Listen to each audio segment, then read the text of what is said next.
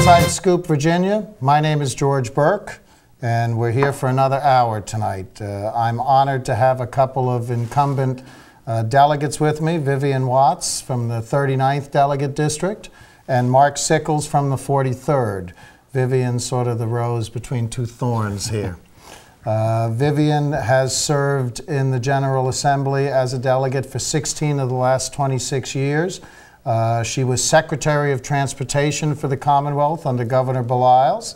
Both are, in essence, both she and Mark are unopposed this time. Vivian does have an independent Green running against her. I'll call her Madam Invisible because, quite frankly, we couldn't remember her name. Mark was first elected in 2003, re-elected in 2005, and obviously you're going to get re-elected in 2007. Mark is a former chair of the Fairfax County Democratic Committee. He's the president of United. Was the president of United Community Ministries, which is a social service agency. And many years ago, you worked as a legislative assistant to Gladys Keating, yes, so sir, you have a lot of heritage, so to speak, tradition within the General Assembly.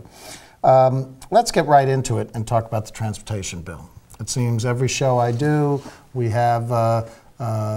We end up talking about it. People have a variety of different viewpoints. There certainly were some good things in the bill. There were some bad things. Where do we go? Good, bad. What did we do? What did we do, right? Well, good, bad, glass half full, glass half empty. Glass half full is that we did make significant progress in local funding. And the money's raised here, it stays here. It is a significant amount of money, which can be as much as around $400 million if everything is fully enacted. And that is good. The bad news is that the need is $1 billion a year, not $400 million. And the bad news also is that the state just didn't ante up. That for every $2 that we're putting in, the state's only putting in $1.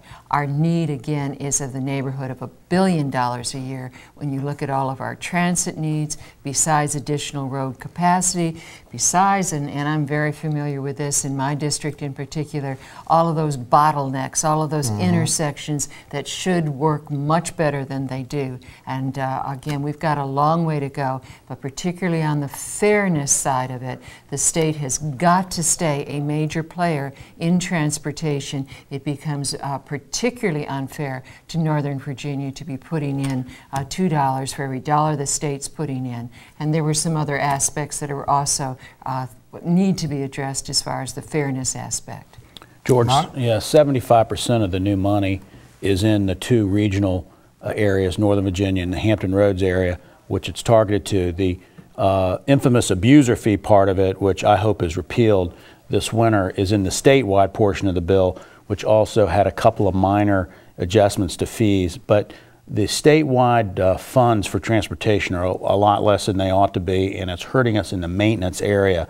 Northern Virginia only is getting 11% of the total maintenance money, which VDOT spends somewhere around 1.4, 1.5 billion a year on maintenance, and we don't get our fair share of that, partly because our infrastructure is a little bit newer, but partly because it's not based on formula, but they put together a budget, and we're just not doing well. And we need to drill down on that to make sure we do better. But every dollar that gets shifted from construction into maintenance, which we've been doing for years now, is money that hurts Northern Virginia worse than it hurts other areas, because we do fairly well in the construction formula. It's not perfect. There's one aspect of it that's not good, but we get the lion's share of transit money.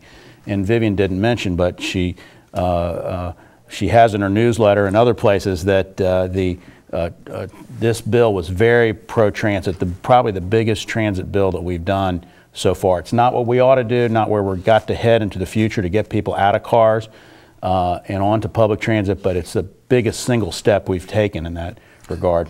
You had a piece in that bill too, relative to the surplus. Something to do with the surplus. Well, it was my bill originally. It was adopted by others, but it mandates at the end of the year. There's a couple of legal obligations when you come to the end of the fiscal year, which is June 30th, where the surplus goes.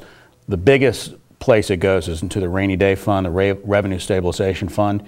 But when that obligation is met and another obligation to clean water, which is mandated by code, after those two obligations are made, 67% of all the money that's left over will go into transportation. So it's not something that's going to solve transportation problems, but at least we will, when we hear this rhetoric sometimes about we have a surplus, why isn't that going into transportation? We won't have that anymore, because when we do have a surplus at the end, it will be going to transportation, and I think that's good for Northern Virginia.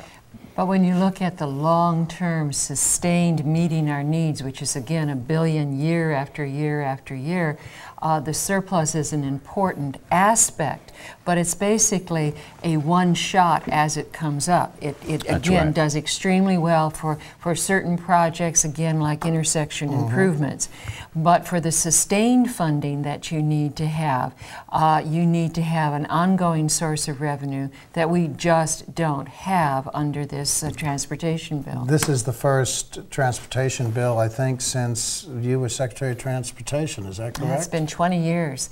And so I'm going to step forward and say it's been 20 years since we've addressed any new funding. So one of the aspects of the abuser fees, which I couldn't agree more with Mark, that they were so misdirected. But one of the things that bothers the public above all is that it's only on Virginia residents because of the way in which our Virginia Constitution was set up. You can't put the money to transportation if it's across the board fine. It's been 20 years. Every other state has increased their gas tax, and we haven't. Now, I realize what we're seeing right now in the world market on oil, we've got a problem. But we've also got a problem because a lot of our construction dollar goes to asphalt. And asphalt's a petroleum product. We've seen almost 100% increase in costs, whereas the amount of revenue that we've gotten for the gasoline tax does not keep up with that because it's a per gallon tax. It's not a value tax. It's not an inflation-driven tax. The way the price of gasoline bounces around every week, and it's going up again as we speak.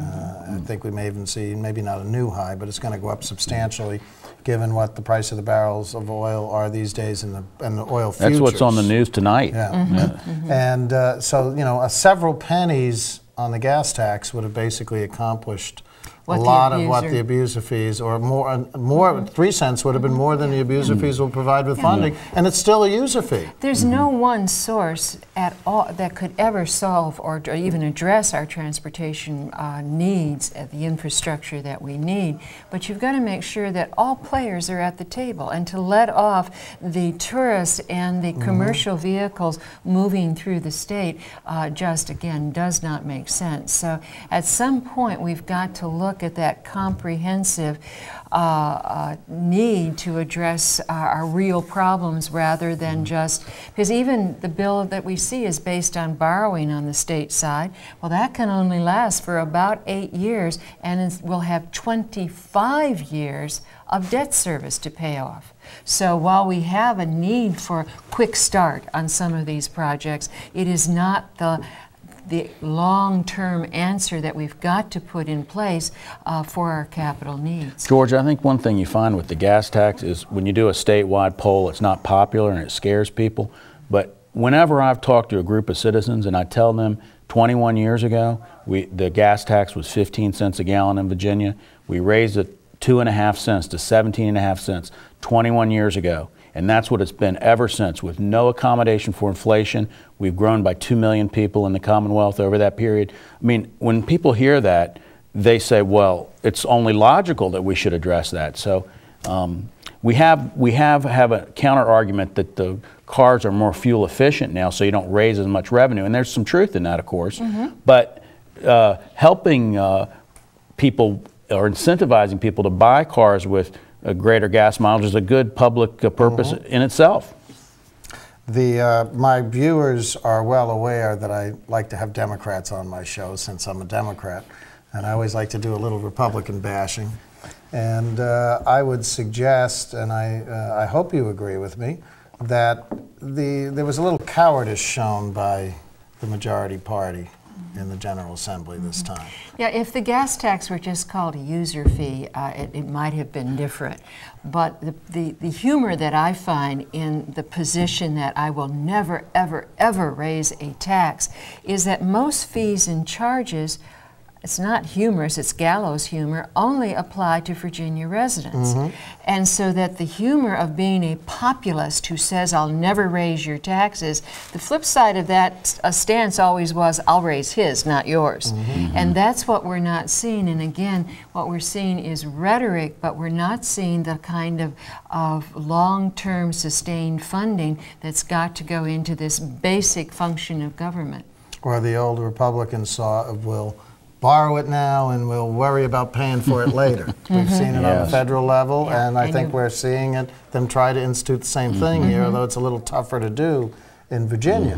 Let's move on to the budget. I don't fully understand the Virginia budget process. I think I understand the federal budget process a little better from my years on the Hill, but the bottom line is this will be the governor's truly the first budget. And he gets to do two, I guess. He does this one, and he does one that he leaves to his successor. That's right. And his last budget was really Mark Warner's budget as opposed to Tim Kaine's budget. So this will be his first one. But you folks will certainly play a role in attempting to carry that budget through the General Assembly. And there will be certainly some hostility there. You'll have to be crawling through the weeds and fighting every step of the way. How about a little explanation of the budget process and then where we see the budget going? What are the important components of it? In one sense, the budget is a two-year planning document because we definitely do visit it every year. So you make all your adjustments for the economy. And that's a particularly important perspective given what we're currently going through. The housing downturn is definitely affecting state revenues. It's just a matter of local real estate tax revenue. But we have the recordation tax. We took the sales tax, the state sales tax off in food, so that the sales tax now is much more responsive to discretionary purchases than it was before. We've also lost significant revenue from small contractors. Almost record refunds have had to go back to contractors whose estimated income, it doesn't match at all what they had the previous year. So that's where we're looking then at the $640 million current budget deficit, and again, because these adjustable rate mortgages are not by any means over in their effect on the economy, as more will be coming due, we're looking at this next two-year budget that the governor will put forward. He's not being at all optimistic about revenue growth, but being a very conservative budget, because again, obviously the most significant difference between the federal budget and the state budget is we have to balance our budget. And you're going to have, and I'm going to ask you to hold, Mark. We'll come right back to you. We're going to be breaking in a minute. But you're going to have local communities, you're going to have counties and cities that are absolutely going to be strapped as well with the declining property values, et cetera. We're going to be breaking for 2 minutes. You're watching Inside Scoop Virginia. My name is George Burke. Our guests today are Delegate Vivian Watts and Martin Sickles. I urge you to give us a call if you're watching at 571-749-1166. This is Mommy's bed. Me and Jenny were jumping on it. Mommy's gun fell on the floor. I was a cowboy. Bang, bang, bang, bang. I said, Jenny, wake up, it's just pretend. But she wouldn't wake up.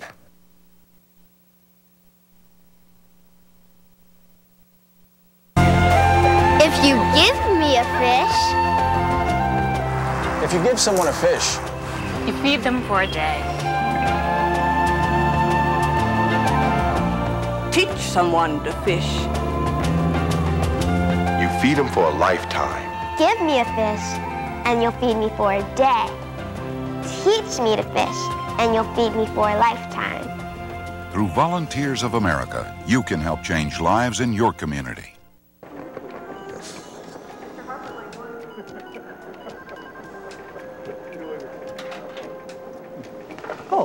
mister, studied algebra in school and got a better job than I could. You take the last couple. Oh, no, mister. Stuck in an entry-level job because you only learned basic math. I don't have a boss riding my butt like you do, so you take it so you can get back to your desk. You know, I probably should, but maybe Miss AP Calculus with the $200 haircut in the big office upstairs would like a cup. Oh, no, Mr. What was your name again? Never mind, it doesn't matter. I'm too busy doing important things to care. I just came down for some sweet and star. You know, if my limited math abilities weren't keeping me from getting a better job, I'd quit this afternoon. I don't blame you. But thank goodness you're stuck here because we really need someone to make the coffee. Who do you got? I always had it. He didn't come in until after the district meeting. Oh, so this.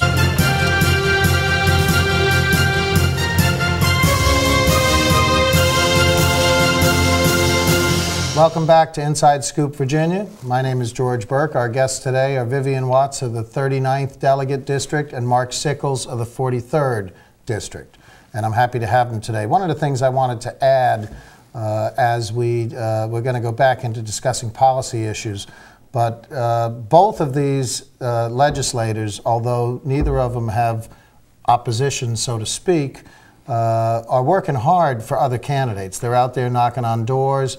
They're still meeting with their constituents, and while they certainly want your constituents to vote for you, they're not asking for themselves this time. They're asking for other candidates like George Barker and Chap Peterson and others who are running within their districts.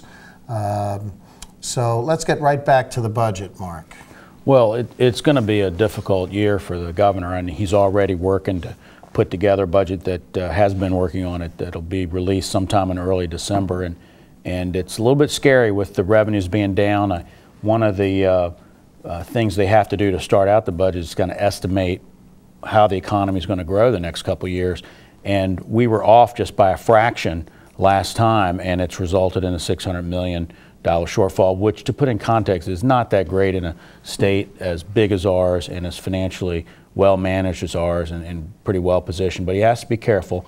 He wants to start advance what we're doing now on a 4-year-old pre-K education, because the research shows that we need to prepare children for schools and for public school, and a lot of children in Virginia are not being prepared to get into kindergarten and be at the same place where their peers are.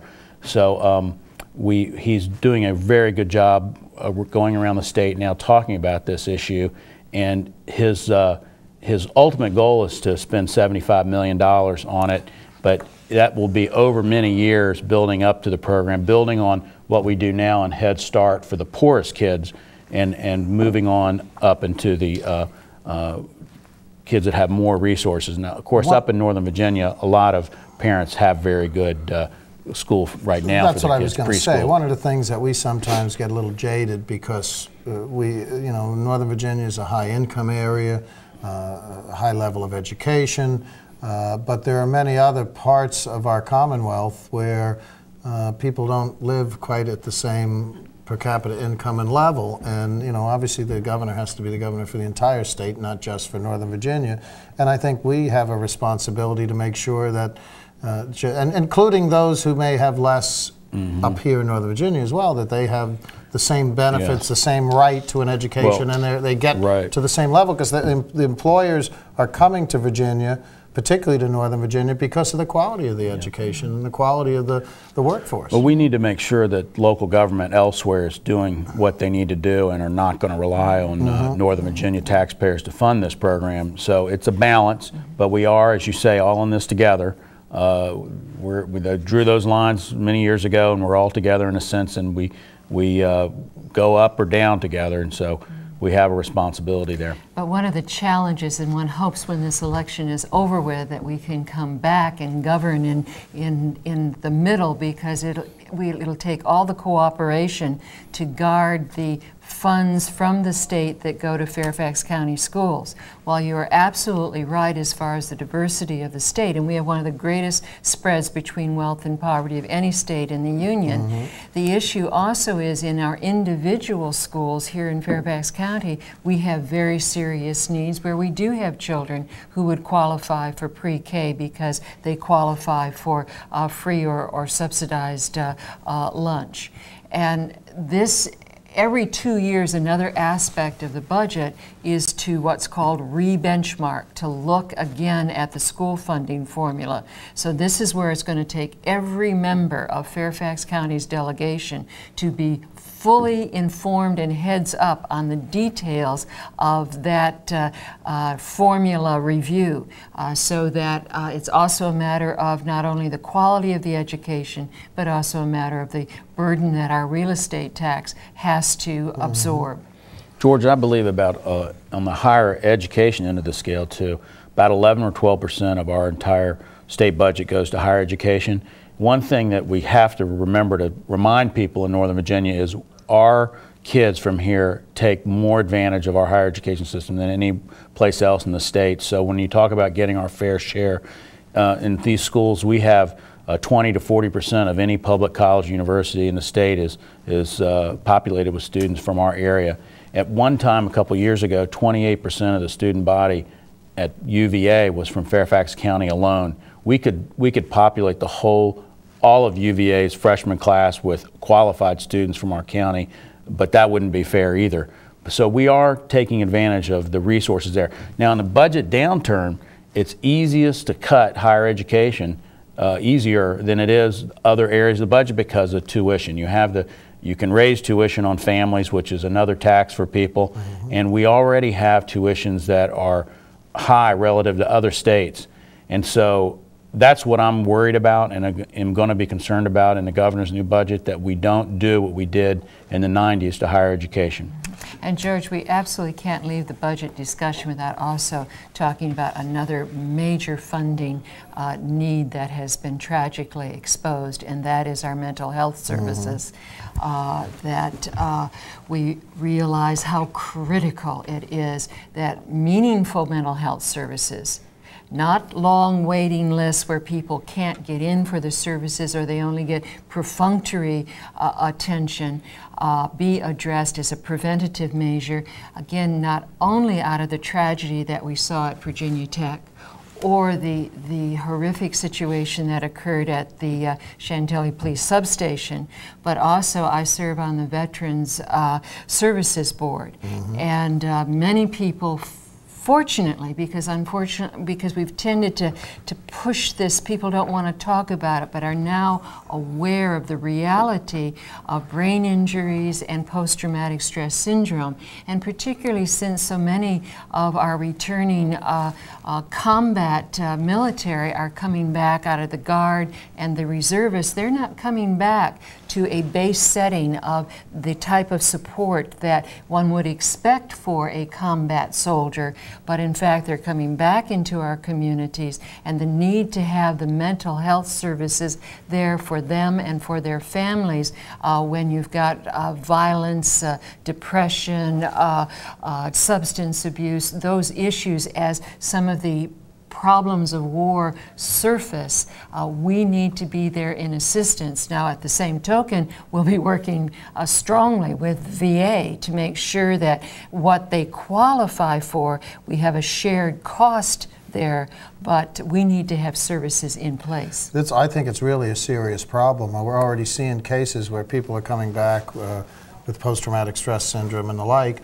and they're getting drummed out of the Army without anything because they had quote-unquote pre-existing conditions. I find that to be criminal, quite frankly. And this is where, under the initiative of Governor Warner, restructured our veteran services, because we hadn't been giving the same kind of support that other states have to work with the veterans. We now have 2 veteran services officers here in Northern Virginia for the first time. We put them in place a year and a half ago to work directly with the veteran to make sure that their disability rating is fairly determined. And we're even going, we hope to launch very soon, and there's some national interest in it, a project called TurboVet. And we've already looked into the copyright of the name, but basically only 20% of applications are actually can proceed forward.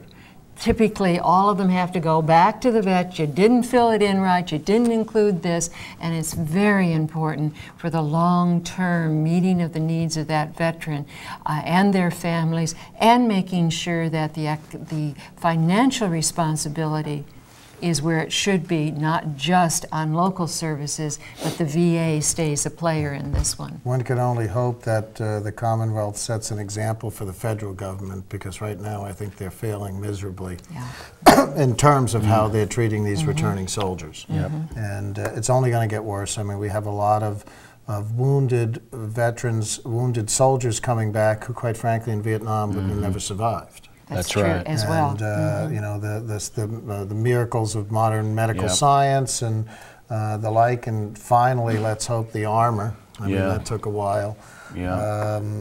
Has created a whole generation. I mean, forget just the people missing limbs and the like, because I see some of them, quite frankly, on the ski slopes now. And there's programs, Wounded Warriors, they call it, and some of these things, because I teach skiing in the wintertime. But it's just a serious problem. I'm really glad to hear that we're looking to take that extra step in that area.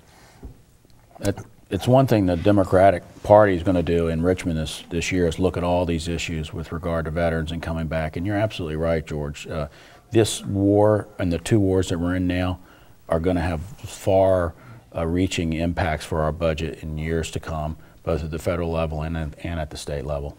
You know, some Republicans criticize, they don't understand that whether you favor the war or oppose the war, what you think about the war has nothing to do with the troops coming back. You know, there were some serious mistakes made when people came back, when our people came back from Vietnam. The country was tremendously divided, and those veterans were left in a lurch.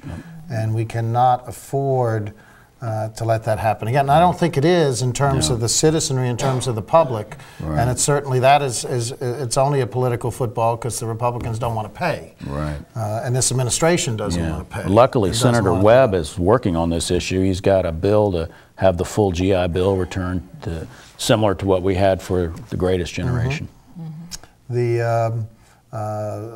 There was a piece in the Post on Senator Webb the other night that was talking about how far he has come in such a short period of time, to a great degree because of his knowledge in the whole theater of war and veterans and the like, but on other issues as well.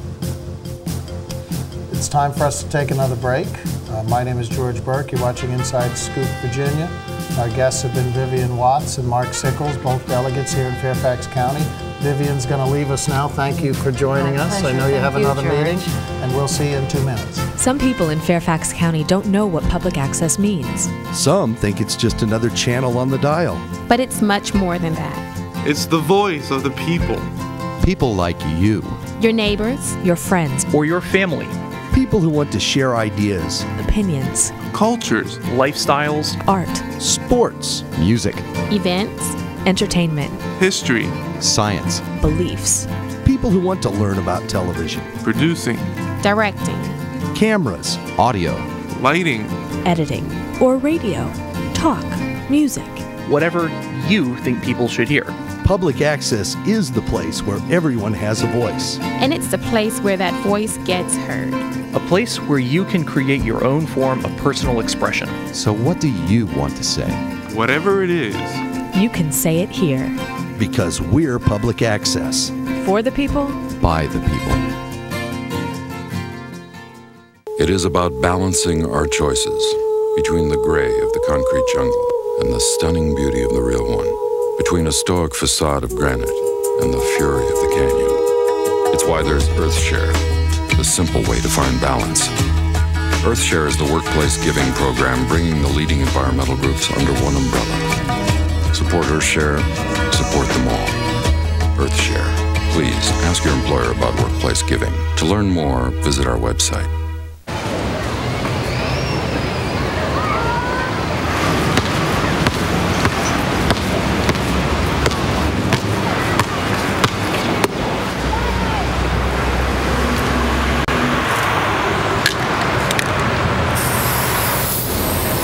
Thousands of kids in this country have everything it takes to go to college, except the money.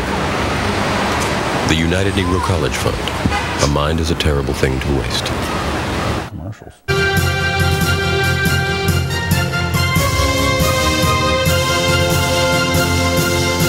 Welcome back to Inside Scoop Virginia. I'm your host, George Burke. You feel free to give us a call at 571-749-1166. You're now stuck with the two thorns. We lost our rose. Vivian Watts. Mark Sickle represents the 43rd Delegate District here. It's all in Fairfax County. It's all in Fairfax. It's all Fairfax. Some of the address is Alexandria, but it's all within the county. Mark serves on the Commerce and Labor Committee. He serves on the Health, Welfare and Institutions Committee and the Privileges and Elections Committee. Let's talk a little bit more about mental health. You've played a pretty major role on some issues within the legislature. Well, George, we're looking at all the issues that stem from Virginia Tech and the tragedy last April in our committee. The committee chairman has said that the biggest problem we have is funding and really not policy, but there are a couple of policy issues that we're going to address, and we're looking at the whole commitment process to make sure that it's done in a way that respects the rights of the citizens who are mentally ill or alleged to be mentally ill, and their families who are desperate sometimes to seek help for people. One of the things that hit home with me with this incident with a Fairfax County citizen who was severely mentally ill is that the CSB, the Community Services Board, this is the agency around the state, there's 40 of them that manage our mental health programs. And the one that covers the area that the university is in Blacksburg, is not well funded. And ours in Northern Virginia, in the Alexandria Falls, Fairfax Falls Church branch, we're not well funded either, but local governments make up the difference up here. We pay, the majority of it comes from our own tax dollars up here. So again, when we want to try to fix the statewide system, we have to look at what the proper role is of local government versus state government, because we're already belling up to the bar, so to speak. In the situation in Blacksburg, the gentleman was given an outpatient treatment order that rarely occurs up here. Of 800 mental health commitments last year in Fairfax County, only 5 on your hand were outpatient orders, and we have the staff here to follow up on those. In addition to that, he fell through the cracks down there because it wasn't a well-funded system, and you don't know for sure whether it wouldn't have happened, but if it had an inpatient commitment, obviously he would have gotten onto the NICS background check, and he probably wouldn't have been able to purchase those 2 handguns 1 month apart, following Virginia law, without any flag coming up in that process. So the governor has fixed that problem almost immediately after the incident, but the disparity between the systems is very great. We have been under court order in the past from judges on our mental health system.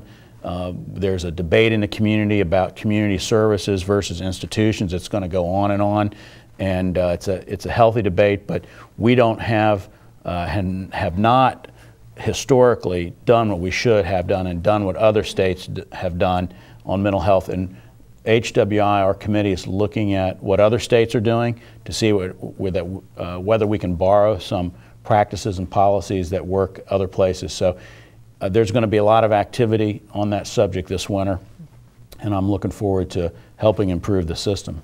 It's a shame that it takes a tragedy such as what happened at Virginia Tech to wake some people up. But nonetheless, I'm glad to see that's moving forward. While we're on the issue of science, I don't usually talk about science a lot on these shows, and I promise you we are getting to politics. But you know, you've been very active in that the research and science area, and relative to higher education and the like.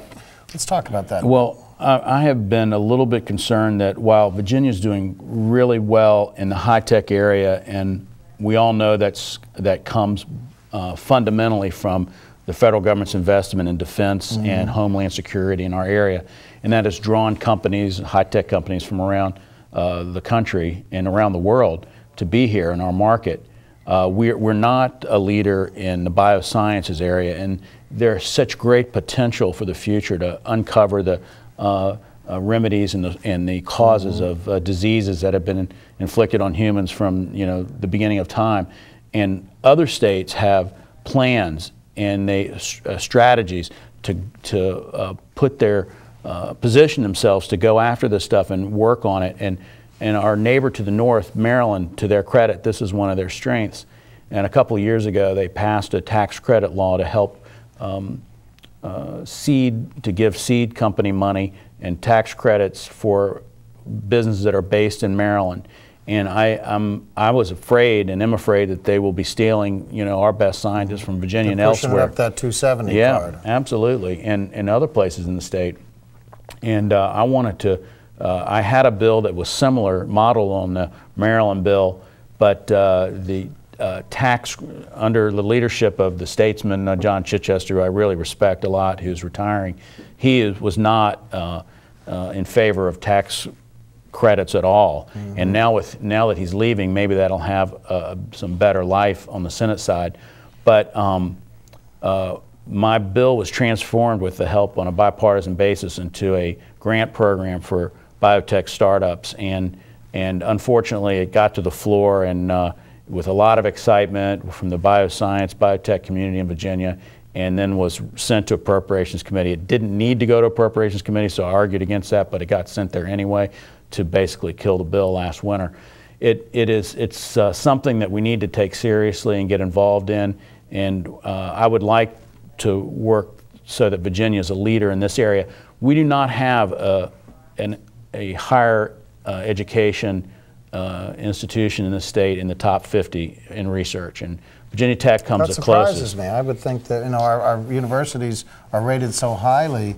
I would think that we would, but that is an area where we're deficient. We do have very good professional schools, and UVA Law School is renowned, William and Mary Law School, and good business schools. But in sciences and biology, we're still behind a lot of states. We're trying to catch up at VCU, Virginia Tech, ODU, and others, but we have a long way to go. And this is the future economy. So this is really the underpinning of where we're going in the next century, and we just can't be caught behind on this. We've always, our nation as a whole, they talk about, how many engineering students are graduating every year in India versus how many engineering students are graduating here in the States, and how many foreign students are now graduating from our engineering schools. It's in essence the same type of thing. We're looking more in-state. Before I want to talk about a couple of other issues. I want to talk about the BRAC issue. But one of the things that I think a lot of our viewers are not aware of is how closely you work with the Board of Supervisors and Fairfax County government, how closely our delegation in Richmond works, and the fact that Fairfax County sends down some of their regular employees who work in various departments that have issues dealing with the legislature. Tell us a little bit about that. I learned recently how closly it really is. It is critical that they're there, George, and I know this has come up in the campaign unbelievably that someone has criticized. I was Gary Bays criticizing Jerry Conley. Of course, if you listen to Gary Bays, the Republican, you think that Fairfax is crumbling around us. And, he made those statements before the Chamber of Commerce. Any group that's a booster of Fairfax County, it's that crowd. We depend on the facts, and we do work closely with the Board of Supervisors. Sometimes we don't always agree with them, but it's critical that we know what their position is. And if I had a criticism of them, and I would tell them this, is that they need to focus a little bit more, because so much of the legislation we pass affects them. And they have legislative briefings that are open to the public every Friday afternoon when we're in session. And I went to a couple of them, and the number of bills that they were looking at was just amazing. And we need to focus a little bit better on the top 10, 20 that they really need, and focus our delegation better on those bills. But we could not function without the school lobbyists telling us, how the education proposals affects Fairfax County, the transportation area, where small changes in formulas or specific funding for transit or certain aspects of VRE or Metro, how it affects us. And so we very much depend on them. It's a small price to pay for the value that they bring to us. We are part-time legislators. We're citizen legislators. That's the way it ought to be. But government is so big and it affects us in so many ways now that having the support is critical. In that same vein, how much do the delegates from the rest of the state resent us up here? I mean, I sit on the steering committee and the central committee of the state Democratic Party, and I feel it sometimes in that body where they just feel we have everything, we get everything, we do everything, and you know, what about us? They really are jealous of the tax base we have up here that allows us to have the kind of lifestyle and the quality of life that our citizens demand. They are amazed by our school system and what we can offer our students here. They're amazed that companies are opening shop here almost every day, wanting to come to our part of the state. There is some jealousy, and frankly it's going to get worse because when we do the census in a couple years from now, the rural areas are going to even lose more clout in the legislature. They've been losing it over decades, and they're going to lose a little bit more. We need to care about rural Virginia, no question about it. And our farm economy is huge in the state. It's a big export market. The transportation industry is huge in our state. But we need to do better here, bringing back what we need from the state to take the burden off the homeowner that is so high in our part of the state relative to the rest of the state. Hopefully the census and hopefully redistricting, certainly depending on this election and the election in '09, when you'll certainly be up again and members of our House of Delegates will be up again, are critically important to where we stand after the year 2000. Breck, we've got a couple of minutes before the break, and I know this is an issue that you and Vivian were dealing with. And it's an issue involving transportation, it's an infrastructure, the providing of services, and dealing with an influx, a huge influx of workers, and I presume population as well, ultimately. Probably. It was 22,500 new workers coming to South Fairfax County that affects all of our districts down there. Now it's been scaled back a little bit to 19,000.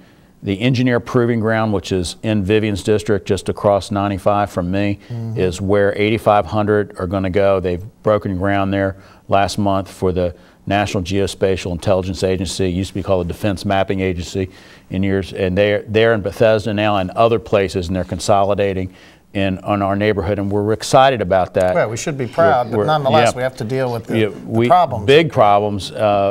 We have not yet determined how, even though they've broken ground on the buildings, how they're going to get in and out of the site. The Secretary of Transportation, Pierce Homer, is working even as we speak on an MOU with the Army on those issues surrounding getting in and out of the EPG, and the missing link of the Fairfax County Parkway, the 2.5 miles that aren't built between 95 and Rolling Road area that have been caught up in a bureaucratic quagmire with regard to environmental law and cleaning up the unexploded ordnance and oil spills that have been on the site. And right now they finally agreed we are going to actually transfer money to the Army to pay and let them build the road. So we're excited about that. VDOT just couldn't transfer the land, get the land transferred to them in an environmental condition that was suitable. We shall be back in 2 minutes, and my guest is Mark Sickles, 43rd Delegate. Some people in Fairfax County don't know what public access means. Some think it's just another channel on the dial. But it's much more than that. It's the voice of the people. People like you. Your neighbors. Your friends. Or your family. People who want to share ideas. Opinions. Cultures. Lifestyles. Art. Sports. Music. Events. Entertainment. History. Science. Beliefs. People who want to learn about television. Producing. Directing. Cameras. Audio. Lighting. Editing. Or radio. Talk. Music. Whatever you think people should hear. Public access is the place where everyone has a voice. And it's the place where that voice gets heard. A place where you can create your own form of personal expression. So what do you want to say? Whatever it is. You can say it here. Because we're public access. For the people. By the people. It is about balancing our choices between the gray of the concrete jungle and the stunning beauty of the real one, between a stoic facade of granite and the fury of the canyon. It's why there's EarthShare, the simple way to find balance.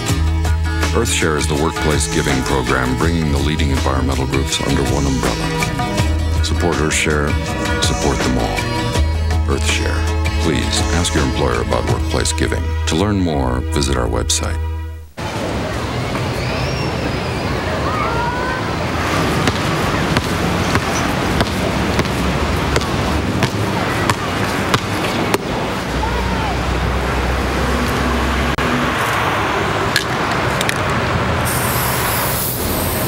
Thousands of kids in this country have everything it takes to go to college, except the money.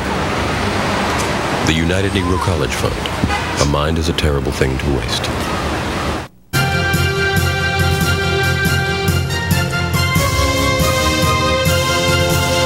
Welcome back to Inside Scoop, Virginia. My guest is Mark Sickles of the 43rd Delegate District. If you want to call us, we're at 571-749-1166. Tonight while we're live, otherwise we're pre-recorded and you'll be calling, but you won't get us. One of the things that we try to talk about on the show is what's happening with the politics. And we've got a lot of close races this time. I do want to tell a quick story, though, that you know, you hear lots about negative campaigning. There are a lot of news stories about negative campaigning. The Republicans are screaming, the Democrats are campaigning negatively. The Democrats are screaming, the Republicans are. I like to think Republicans invented it. We're just learning how to respond appropriately. But there was a case a few years ago where a so-called robocall, the calls everybody loves to hate, where you get the pre-recorded message that comes on, usually to your answering machine, but if you happen to answer the phone, you'll get it. And there was a call going around telling him that Mark Sickles had passed away, and this happened not too long before the election. It was right before the election. Yeah. I guess that's the ultimate negative campaign. I survived it, so to speak. I'm glad to see you still with us. It was a very interesting time. I've been involved in some tough races, and it's not fun. And it's been with us a long time, and it will be with us because people don't pay attention a lot of times, and the consultants out there think you have to knock them over the head to get them to come to vote. And you know, being against somebody is a more powerful motivator. Unfortunately, it's human nature, and that's why you see a lot of this. But I think by this time, George, a lot of people have kind of tried to filter through it, and it's a big mess out there now. And I think the election will probably get back to fundamentals, and I think it's going to be a very good year for the Democratic Party in Virginia because you know we're the party of the center. We try to be the party of the center, to have moderation, of keeping Virginia the #1 business state. We want to do that. The business community in Richmond likes us in many cases a lot better than they like the other side, just because we're interested in the same things they are, and that is a transportation system that works for our economy and investment in education and human capital. What's going to take us to the next century as an economy. And I was talking about that in the last segment a little bit. But we do have some visionary business leaders in this state, and they look at our candidates and they find the people they find the message coming from these people more attractive. And I work around the country in my other job, and sometimes I had to explain that in other states, and they don't have that kind of relationship. We've been very lucky here to develop a good environment where we can campaign in the middle and win elections here. I think it makes me laugh quite frequently. You know, the attacks that come from the Republicans, calling all the Democrats "quote unquote" liberals, and yet who gets the Chamber of Commerce endorsements? Who gets the endorsements from these groups that are in the center, from these groups that are looking to move Virginia forward? Right. And it tends to be the Democrats, and who are not the obstructionists that, you know, if our transportation network here in the state continues to falter, we're going to lose business, because if you can't get your products in and out of Virginia, you can't move your products, you can't operate out of Virginia. George, we have a big challenge in front of us just in Hampton Roads on that score, because our port has been very successful there, the Virginia Port Authority, and we're growing at a rapid rate because world trade is exploding. And we've got a long-term plan for the harbor down there, but the biggest challenge is going to be once the cargo gets to the road network, how is it going to get that way? You know, up 64, up 64, and will we have adequate rail capacity? A lot of investments are being made in that, but more need to be made. And you don't hear a lot of talk about that in our area, even though sometimes our local governments don't work well together in Northern Virginia. In Hampton Roads, it's a mess. There's 12 local governments. They can't get along with each other. They can't agree to anything, and they've had a transportation program that we talked about in the last segment too, forced on them kind of against their will, and it's very controversial down there. Another thing we didn't mention about transportation is there are still pending lawsuits against it, even though it's a marginal step improvement for our two congested regions.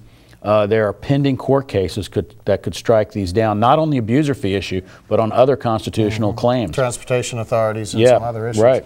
My oldest son went to ODU, so I spent a lot of time going back and forth and going through that tunnel and sitting on 64. And sure, I mean, you can't compare anything with our traffic up here, but it really is a close second. It's certainly a certain time of the day, certain times of the day, and during the summer when you have all the tourists and the beach traffic coming back and forth to our area, to Pennsylvania, to West Virginia. I mean, you know, Virginia Beach is a big draw, and all that the traffic, the commercial traffic coming out of there.